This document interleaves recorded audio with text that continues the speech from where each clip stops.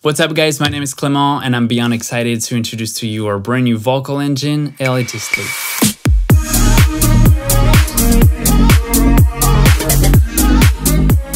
Elitist Loop is a modern vocal hook generator that lets you create melodies and vocal loops in a matter of seconds. The instrument features more than 450 unique vocals as well as 300 presets. It is compatible with any major DAW either on Mac or PC and doesn't require any add-on. In this video I'm going to explain all the different features of the instrument as well as some workflow tips you can use on your productions. Alright, so the first and easiest way of using this instrument is what I called vocal kits.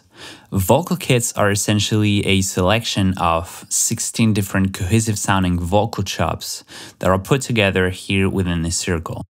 Each color represents a unique vocal sample and you can easily listen to them by clicking on the different notes here on this bottom keyboard.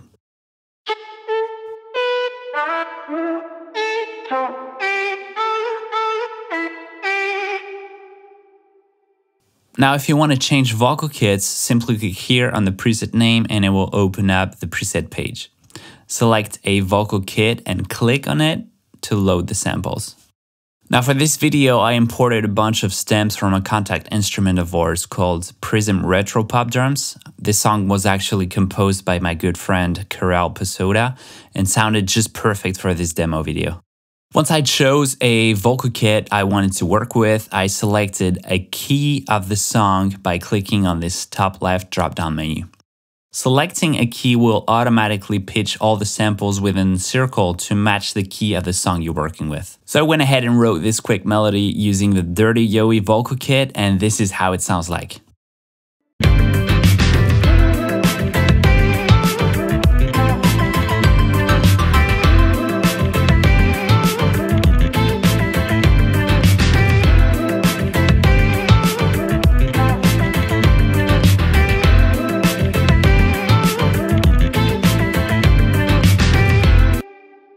On the left side, you'll see a tone slider that essentially applies a low-pass filter to your vocal kit.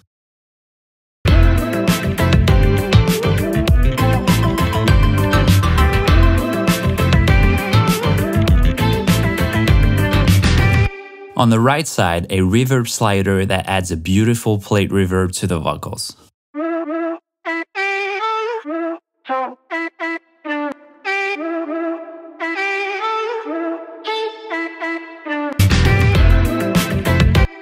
Now, if you click on the different samples, it will open up the advanced page where you'll be able to select the in and out of your sample. You'll be able to adjust the pitch,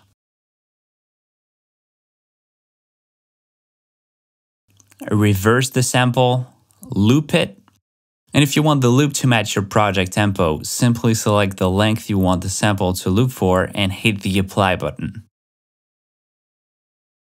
You'll see that the in and out position of the sample changed accordingly. If you want to change the sample you're working with, you can easily do that and browse through this left section and click on the different sound categories to refine your search. For example, if I'm looking for a cinematic distorted sound, I click on the cinematic tag as well as the distorted tag and the results will appear below. Then simply click on a sound to replace the previous one. You can also quickly browse through sounds by clicking the previous or next arrow right here. Next, we have our effects section on the right side of the page, and you can simply click on the effects to open up the parameters.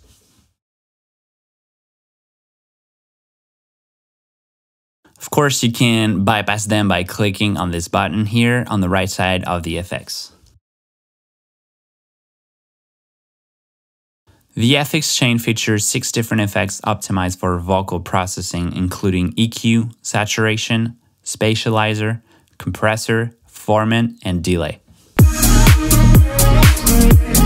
The second way of using this instrument is what I call loop mode. Okay, this is a very exciting part because this big circle in the middle now becomes a loop and plays all the samples sequentially. If you come back to the preset page, you'll see a loop folder. This contains more than 250 pre-assembled loops that you can instantly use on your project.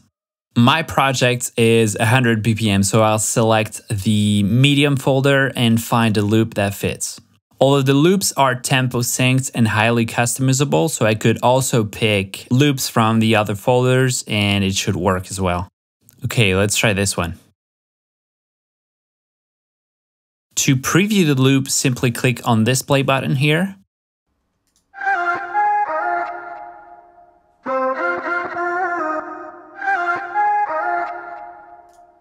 Sounds good. Now let's put it on the key.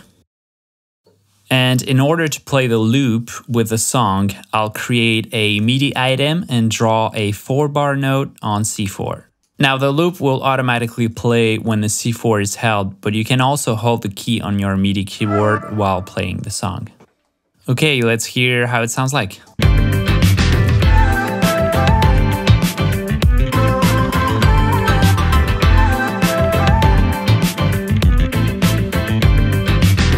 Not bad, but let's change a few notes from that melody.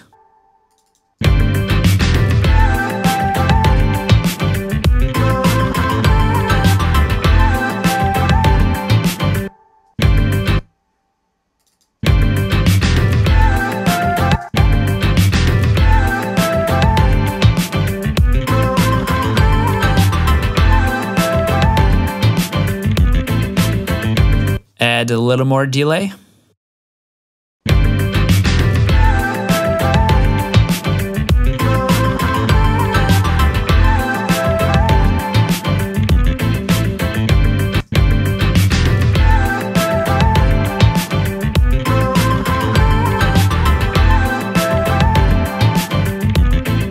Love it. Let's quickly try another loop to see how it sounds like. Also, I quickly wanted to mention that you can use the loops within the inspiration starter folder to spark some ideas. You'll see the BPM and the key of the loop, so you can easily start building on them. Coming back to our loops, let's try Heartsick Goodbye.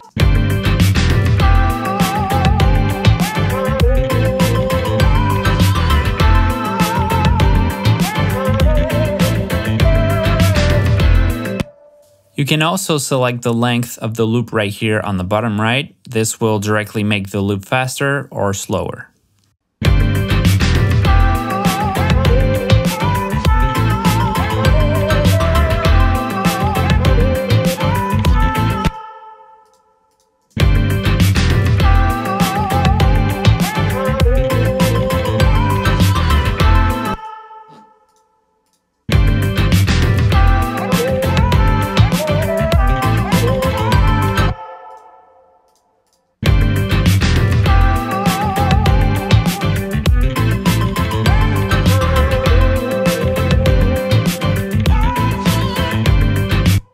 And if you're not happy with the rhythm of the loop, you can entirely change it by extending the length of the segments. To do that, simply click and hold the end of the segment and drag it to whatever length you want.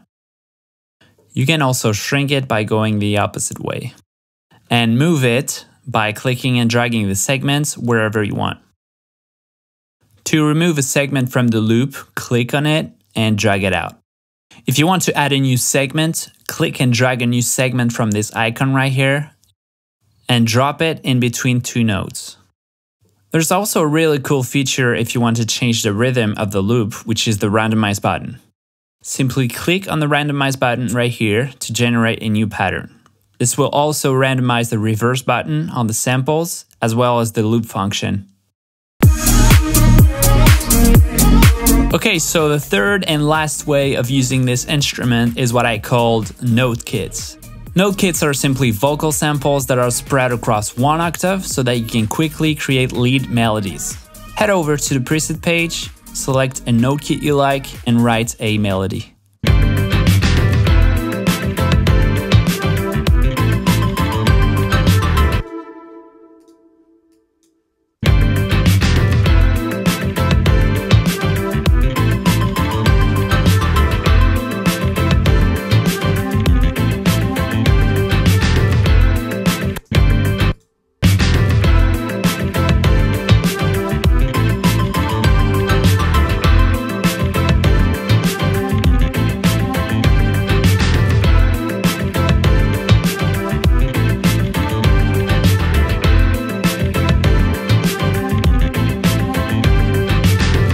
Now, if you want to try the instrument, click the link in the description of this video to download a free demo. This will let you use the instrument for a limited period of time so you can discover all the instrument features. Thanks a lot for watching, and if you have any questions, please send us an email at support@avamusicgroup.com.